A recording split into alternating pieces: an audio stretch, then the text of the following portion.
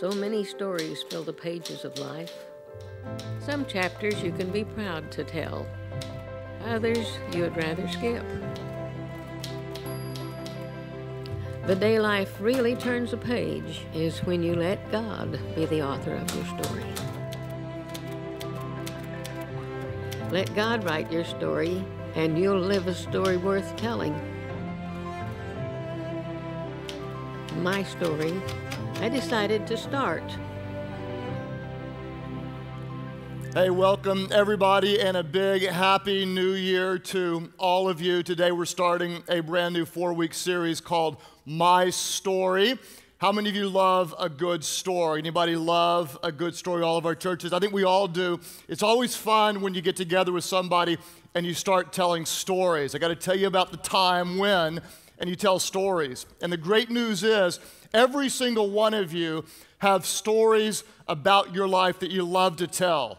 Let me tell you about the time there was a problem and I overcame it. Let me tell you about the time I set a goal and I accomplished it. Let me tell you about the time I made the right decision. Let me tell you about the funny time when I did something really, really stupid. We've got stories that we love to tell, but unfortunately, all of us have stories that we'd rather leave untold, right? Maybe even entire chapters of our lives that we'd rather not tell anybody. Maybe even you go and try to edit some of the old stories and change them just a little bit, even lie about them or leave parts out or make some parts sound better than they really were, because there's some parts of our story that we're really ashamed of and really wish that we had never been a part of. What's so interesting to me is to think back over my life and to realize how many seemingly insignificant decisions had really a significant impact on the direction of my life. Do any of you ever think about that? You go back and you think, somebody invited me to be a part of the co-ed softball team, and so I decided to go play co-ed softball, and 4 of the players all happened to go to church, and I wasn't a church person, but they invited me to church, and so I thought I might as well. I kind of like these people, and what could it hurt? And I went in and I heard this message, and something happened, and God got a hold of my life, and oh my gosh, my whole life is totally different, and I can trace it back to a simple decision to go play softball. Or maybe you were in college and you thought, I got to take in a class, some elective, and there's this one class, and I heard it was an easy A, and so I enrolled in that class, and I didn't even care about the subject, but all of a sudden I fell in love with the subject, and I changed my major, and now I've got a great career based on that one simple, seemingly insignificant decision to enroll in a class. And sometimes we look back at life and say, wow, I can't believe the way that decision impacted my story. The other side is true, though, as well. The stories aren't always positive. Sometimes we look back and we think, man, I had no idea how that seemingly small decision would impact my life in such a negative way. I look back and think, I wish I hadn't started that, or wish I'd never said that, or I wish I'd never gone there, or I wish I'd never become friends with that person, because when I made that decision, I had no idea how my life would start to unravel. Think about it this way. The decisions that we made yesterday determine the stories that we'll tell today. And as we approach a new year, I want you to think of it this way moving forward and really internalize the power of this truth, that the decisions that we make today will determine the stories that we tell tomorrow. Our decisions really matter. I think back to my time in college when I was considering studying for a big exam that was several days away, when some guys came in and said, hey, you want to go to a party? I was like, absolutely, I want to go to a party. Who would rather go to a party than study? Anybody that I know. And so I started to go, and I just stopped, and I realized, wait a minute, I am not doing great in this class. I really need to study.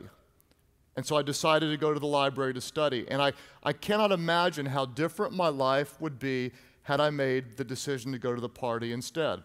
I went to the library, was sitting down studying. A girl from my class that I'd never met came up and said, hey, Craig, I know of you, and we started talking, and our conversation turned towards spiritual things. I was a brand new Christian, and I said, I got to tell you how God's changed my life, and she said, I got to tell you how I don't believe in God and don't like people who do.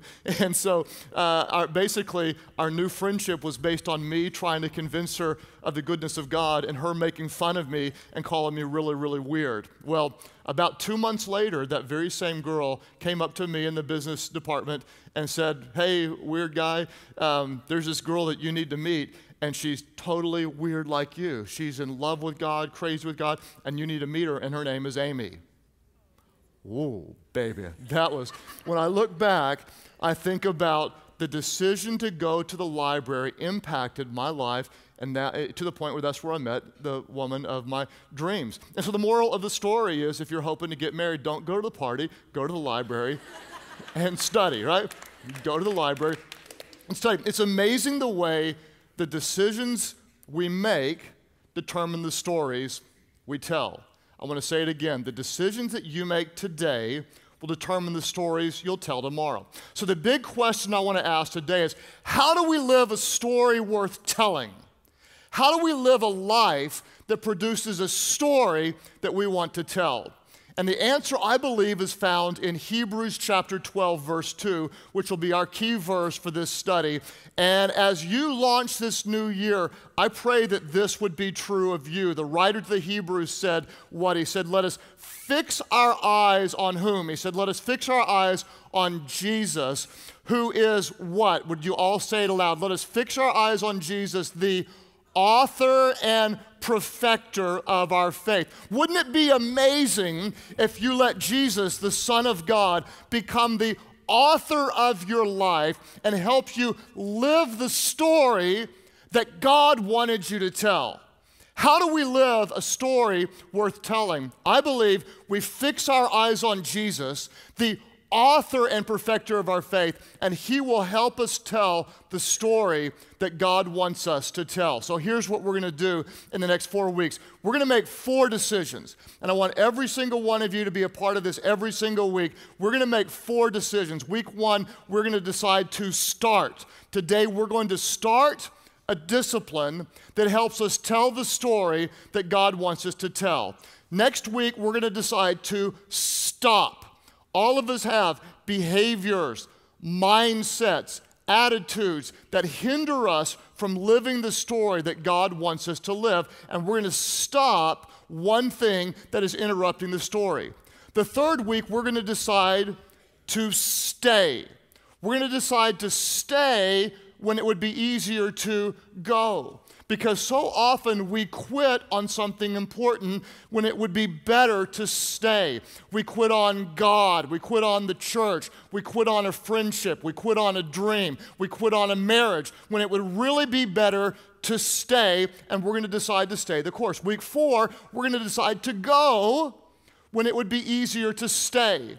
Because I can promise you, every single one of you, in order to tell the story God wants you to tell, you're going to have to, at some point, and probably several points in your life, take a significant step of faith and leave what's comfortable and leave what's known to honor God. It would be easier to stay, but you're going to decide to go. We're going to decide to start, stop, stay, and go. Today, I want to talk to you about deciding to start a discipline that can be life transforming. Now, I don't want you to start thinking about starting a business, or think about writing your book, or think about starting a ministry. That's week 4. Today what we're doing is we're talking about starting a discipline. In fact, how many of you were here with us for the series From This Day Forward? All of our churches, From This Day Forward. In that series, we talked about a keystone habit from one of my favorite books I read last year called The Power of Habit. And I want to revisit that thought because it is so, so, so powerful. The authors of that book tell us that there are certain habits, certain disciplines, that when you practice those habits, they cascade forward into positive momentum and other positive habits. In the same way that the presence of those disciplines create other positive disciplines, the absence of those very key and specific disciplines create the absence of other disciplines. And we all have them. That one certain something that if we're doing this, then we're disciplined and moving forward. Or when we're not doing that one thing, our disciplined lifestyle starts to unravel. How many of you remember what my keystone habit is? It is never quit what? Never quit flossing, right? Yeah. Dental hygienists around the world love this part of my teaching. Never quit flossing. And it's not because I really care a lot about my gums. I really don't care that much. But for me, I never quit flossing because this is the first discipline to go in my life. And when I do floss, which I don't want to do, I feel disciplined. Therefore, my disciplined mind says it's important to work out, and I do. And then I feel better, so I eat better. And since I'm working out and eating better, I sleep better. Therefore, I wake up early in the morning, and I do my daily YouVersion Bible plan, and I go to work full of the presence of God. Therefore, I'm productive. I leave on time because I was productive. I come home in a good mood. I see Amy. She says, "You're awesome." I say, "She's awesome." And we have 6 kids because I never quit flossing. Do you see how that works, okay? Now, if you look at the other side of it, if I quit flossing, I don't feel very disciplined. And so since I'm not a real disciplined person, I don't go to the gym. And since I don't go to the gym, I don't feel motivated to eat right. And since I'm not taking care of myself, I don't sleep good. Therefore, I don't wake up on time. And when I do wake up, I'm grumpy. And so I don't do my Bible study. And so I go to work in a bad mood, and people are mad at me, and I'm unproductive, so I have to stay late. And so I'm going home late, and I'm really late, and I know I'm in trouble with Amy, so I drive really, really fast. And then a police officer tries to pull me over, but I'm in a bad mood because I didn't read my Bible. So I try to outrun the police officer, only to be arrested by a barricade of people blocking my driveway. Then I go to jail, all because I didn't. Thank you. Okay? Now, exaggerating slightly, yes, I admit that.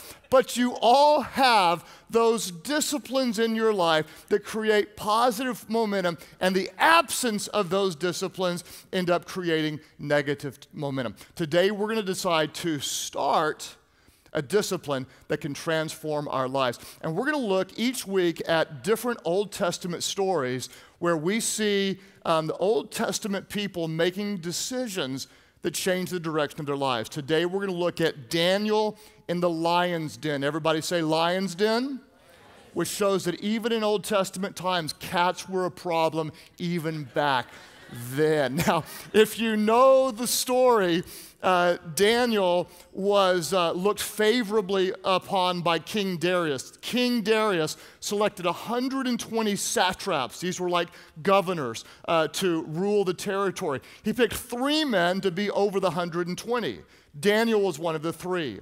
Daniel so stood out in his integrity and his leadership skills that the king said, "I want to put Daniel in charge over everyone." And the other 120 guys were jealous and said, "We got to put a stop to the teacher's pet, Daniel." And so we pick up the story in Daniel chapter 6, verse 4 and 5.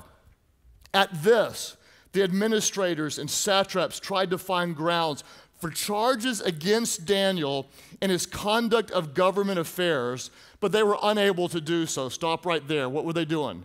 They were looking for a little dirt. Let's find some trash. Let's find some reason to make charges against this guy, but they couldn't. The Bible says they could find no corruption in him because he was trustworthy and neither corrupt nor negligent.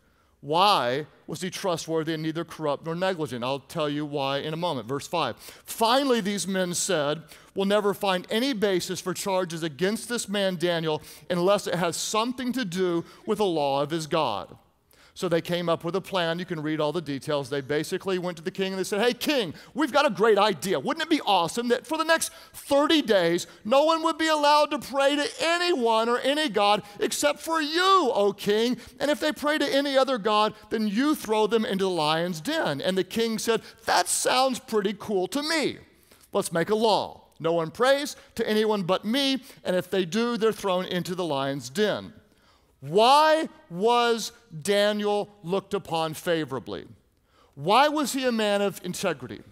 Why was there no corruption found in him? Why did the king promote him in his leadership?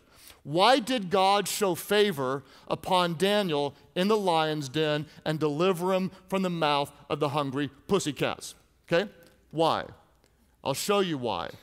Because years ago, Daniel made a decision to start doing something that made him into the man of integrity that he became. Let me show you what his decision was. Verse 10, Daniel 6. Now, when Daniel learned that the decree had been published, he went home to his upstairs room where there was windows open toward Jerusalem.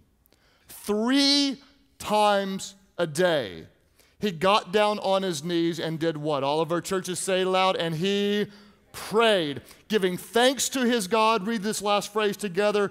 Just as he had done before. Just as he had done before. Think about this. Who knows for how long? Certainly weeks, more likely months, perhaps years, maybe more than a decade. 3 times a day, Daniel stopped whatever he was doing, made an appointment with his one true king and God, knelt down before God and aligned his heart to God, worshiped his God, prayed that his God's will would be done in his life. Why was he successful? Why was he a man of integrity? Why was he looked upon favorably by the king? Why did he rise in influence? Because he made a decision to start 3 times a day praying to his God, and God transformed his story into the story that God wanted Daniel to tell. The decisions we make determine the stories that we tell. I want to pose 2 questions to you. The first question is very simple. I want you to ask yourself the question, what does God want you to want? What does God want you to want? Another way to phrase it would be, what is the story that God wants you to tell? 5 years from now, in your life, what story does God want you to tell? What does God want you to want in the future? And I bet any of you, if you're really honest, you'll sit back and say, well, yeah, there is this one part of my area of my life that's not where it should be. Or the chapter I'm writing right now, it's not going to end well unless I make some changes. What story does God want you to tell? And for some of you, it might be a different financial story. And if you start a discipline today, and I don't know what that would be, you start to budget, or you start a financial class, you start to get a mentor, you start cutting up your credit cards, or whatever. But if you start getting a hold of your finances today, 5 years from now, your story could go something like this. You know, I can barely even believe it, but 5 years ago, we were living paycheck to paycheck, and we were drowning in debt. But we started, fill in the blank, and now, after 5 really disciplined and hard-fought years, we're completely out of debt. No more credit card debt, no more student loan debt. We paid off everything but the house, and we're on track to pay it off in less than 7 years. And that could be your story if you start the discipline today that allows you to tell the story later. It could be some of you, God wants for you to have the right priorities because you don't right now. And it could be 5 years from now, if you start the right discipline today, your story might be like something like this. Well, yeah, you know, several years ago, I wasn't a good husband or a good mom or a good spouse, and I was pursuing my career more than anything else, and it was my God to me. And I told myself that I was doing this for my family, but I was really doing it for myself. And I started to come home every day at 6 o'clock, or I started to leave my work at the office, or whatever. But now it's totally different. I've got the marriage that I've always wanted, and my kids know me, and I know them, and I'm involved in their lives. That could be your story if you'll start the discipline today. It could be, some of you, it's more of a story about the way you take care of your body, the temple of the Holy Spirit. You may be able several years from now to tell a story like this. Well, it's hard to believe, but a few years ago, I actually weighed 38 pounds more than I do today, or 72 pounds, or whatever the number is. And it's so amazing because I just decided to start eating right, or I started a diet, or I started exercising, or I started whatever, but now I feel better about myself, and I've got a better ministry because I've got better self-image, and my whole life is different because I started a discipline that helped me tell the story God wants me to tell. What does God want you to want? And here, I want every one of you to just take some time, whether now or later, and write down in the little blank what God wants you to want. And now let me bring the application question to you, and that is this. Based on what God wants you to want, based on the story that you know God wants you to tell, answer this question. What do you need to start? What do you need to start in order to tell the story that God wants you to tell? What do you need to start to live a story worthy of telling? And here's the key. What I want you to do is pick one thing and one thing only. Because every single one of you, you're going to be tempted to do what I'm tempted to do. I look at my life and go, I need like 4 things or 7 things or all these different things. And the truth is, if you try to do 7 things or 9 things, you're not going to do any things. You pick one and you commit to one. You pray. You ask God, what do you want me to want? What story do you want me to tell? Then, what discipline do you need to start today to tell that story in the future? And let me just tell you a few of the disciplines that I've started, because this is something that I've done every year since I've been married. Start one new discipline every year. I'll tell you a few of the ones that are most important to me. Early in the ministry, I did not know how to stop working because there was always more to do, and because I was insecure and all my own jacked up problems of trying to prove myself. And so I didn't take good care of myself. And the leaders of the church came and they said, you need to take good care of yourself. I started 2 disciplines, 2 consecutive years. The first year they said you need to work out and take care of your body, because basically the principle is, those of you who want to make a difference in ministry, somebody said this, they said you can't have a spiritual ministry without a physical body. Pretty simple, right? In other words, when you're dead, your spiritual ministry is over on earth. You got to take care of yourself. And so I said, I don't have time to work out. They said, you don't have time not to work out. So I made a decision to make exercise a priority. That was 19 years ago.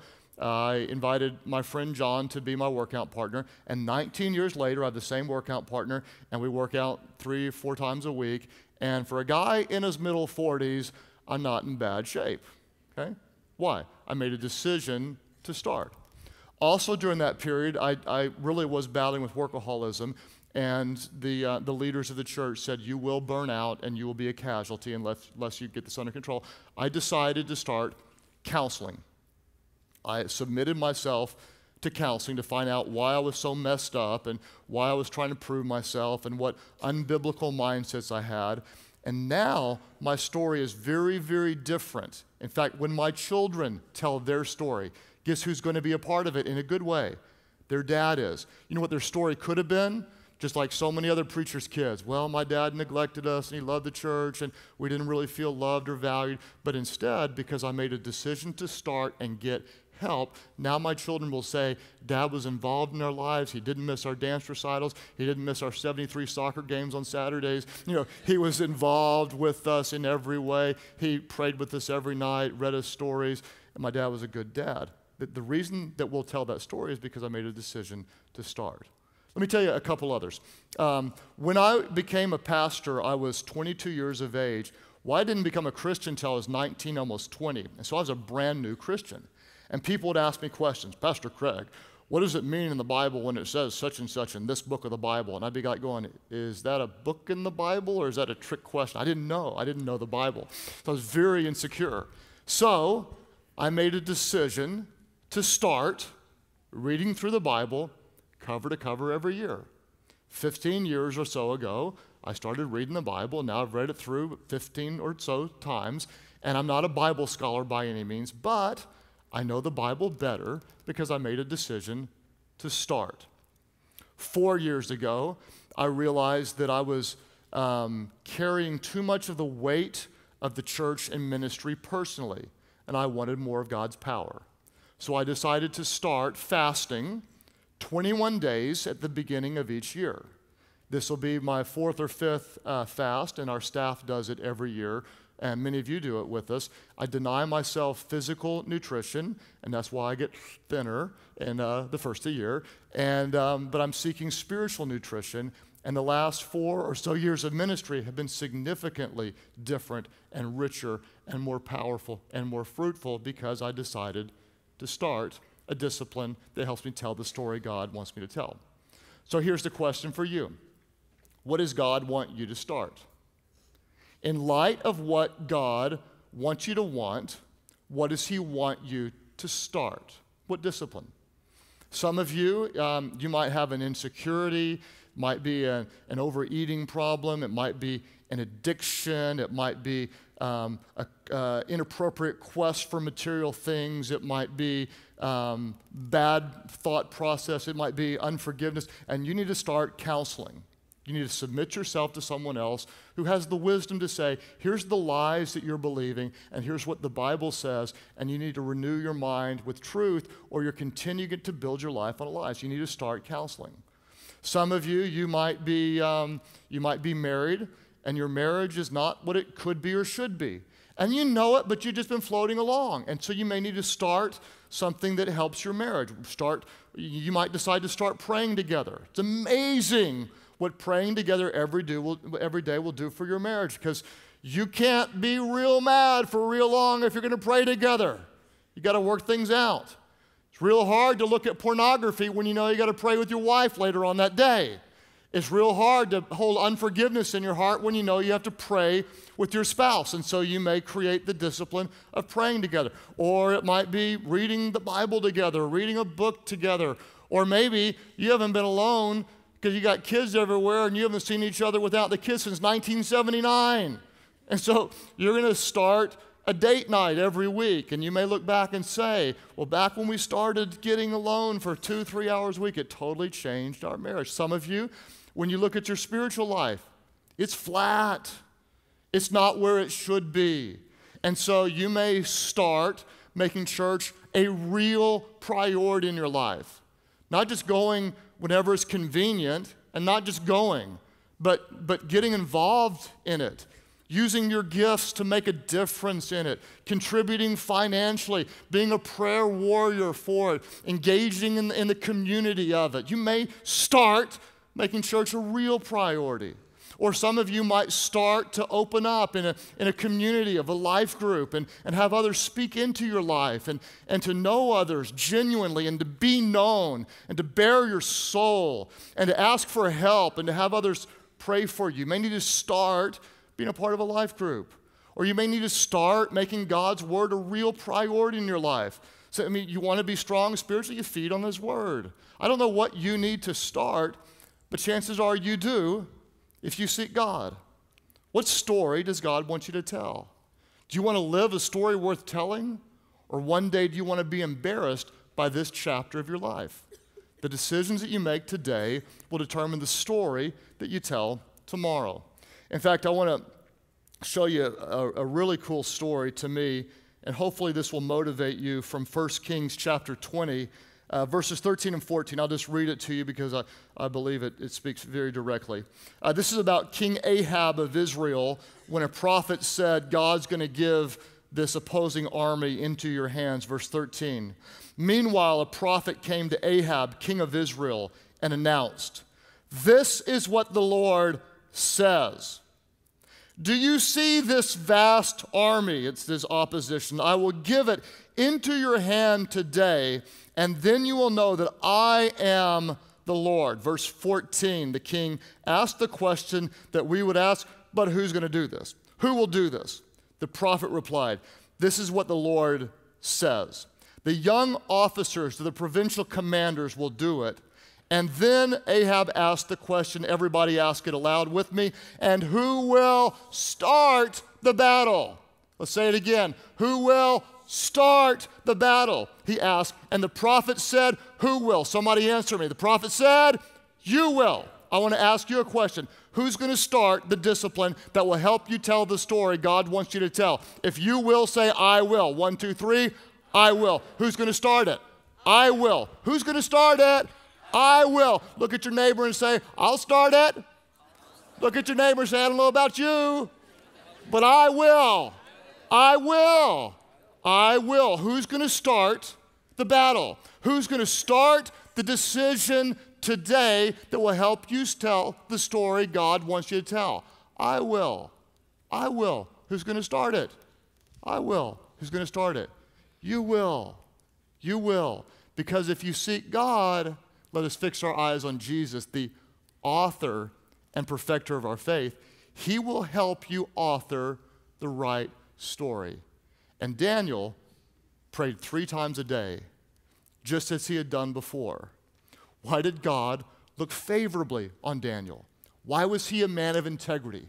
Why was he trustworthy? Why could 120 men find no fault in him? Because at some point in his life, Daniel made what others would think was an insignificant and very small decision. He decided 3 times a day, I'm going to align my heart with God. And because of that decision, he was able to tell the story that God wanted him to tell. You can live a story worth telling if you'll decide to start what God wants you to start today. Father, I pray that your Spirit would speak to your church, and God, that we would truly live your story, making you known, a story worth telling. All of our churches, as you take a moment to pray today, I want to ask you a very specific and very direct question. And I don't want you to respond just yet, but the question I'm going to ask you is, will you start? Will you start? Will you seek God and start one discipline that can change your story? And the reason I don't want you to answer yet is because I don't want you to make an emotional decision. I want you to really be focused. If you respond yes, I want it to be a tremendously spiritual decision, not just New Year, New Year's resolution. I'm talking about fixing your eyes on Jesus, really asking yourself, what story does God want you to tell? What does he want you to want? In light of what he wants you to want, what do you need to start? To seek God, to make a commitment, not to start 3 things, not to start 5 things, but to start one discipline that God calls you to start that'll help you tell the story that he wants you to tell. All of our churches, who's in? Who's going to start this battle? If you will, lift up your hands right now. All over our churches, lift up your hands and say, I will. Who will start this battle? I will. Father, thank you today for hands lifted at churches around this world of those who are calling on you, who will start the battle and the disciplines that will help us tell the story that you want us to tell. God, I pray that they would hear specifically from you. God, that they would know what chapter they're writing that won't have the ending you want it to have. And God, instead of telling a story we're ashamed of or embarrassed by, God, that we would rewrite and allow Jesus to re-author the story of our lives. God, give us wisdom to start what you want us to start so we can live the way you want us to live, so we can tell the story you want us to tell. God, thank you in advance. There will be those that will look back to this moment and say, oh, back several years ago, I was at church and I heard this message and I decided to, and oh my gosh, it's totally changed my story. As you keep praying today at all of our different churches, let me just tell you this. There are those of you that your story is about to change in this moment. Your story is about to change. Years from now, you're going to look back and say, oh, it was the beginning of a new year, and I just happened to be at church. I was at church online. I was visiting a church. I went to church, and I realized I claimed to believe in God, but my life didn't really reflect his goodness. And I decided to make him first. Some of your story might be, I wasn't a church person, I wasn't religious, I didn't even really know where I stood with God, but I happened to hear something one day and I realized, oh my gosh, I do believe there is a creator bigger than this world, and I do want to live for him. And I did recognize my need for him, so I called on him, and oh my gosh, my life is different because of that moment. There are those of you who you're under the weight of your sin right now, the guilt. Where do I stand with God? And one day you'll look back and say, I felt so guilty and I felt so bad and I wondered, could God ever love me? Could he ever forgive me? And I decided to make Jesus not only my Savior, but the Lord of my life. And I was forgiven and I was transformed. And now I'm free. Now I've got a ministry to others at my work. Now I've got a church family that's my home. Now I've got a purpose to live for. Now I'm living for something beyond myself, but I'm living for the goodness and the kingdom of God. Your story is about to change. All of our different churches, those of you that recognize, yeah, I may believe in God, or yeah, I'm not a church guy, but all of a sudden something is drawing me to the goodness of God, and I recognize my need for him. I am a sinner, and I need a Savior. I believe Jesus is the Son of God who died for me and rose again so I could live for him. Today, my story is going to change because I'm going to surrender my life. It's no longer my life. It's going to be his life. I give it to him. I need his grace. I need his goodness. I need his forgiveness. I need his purpose. My life is no longer my own. My story is going to change because through Christ, I give my life to God. That's your prayer today at all of our different churches. Your story is about to change. That's your prayer. Lift your hands high right now. All over the place, lift them up and say, yes, that's me. Here in this middle section, God bless you. And right back here, way back here toward the back, praise God for you. Others of you here in this middle section, back toward the back, over here on my side, fantastic. Way back here, all the way on the back, here in the section toward the back as well. Praise God for you. And up here close to me, Church Online, you click right below me, right back over here toward the back, way back here in this back section too. Others of you today, come on, you know it. Your story is going to change because you're no longer living for you. Over here on this side, now you're living for Christ. You need his grace. You need his forgiveness. Ma'am, right here in the middle, others who say, yes, Jesus, take my life. Right back over here in this section as well. Praise God. A hand raised high. Everybody pray aloud with those around you. Pray, Heavenly Father, forgive me of my sins. Make me brand new. My life is not my own. I trust it to you.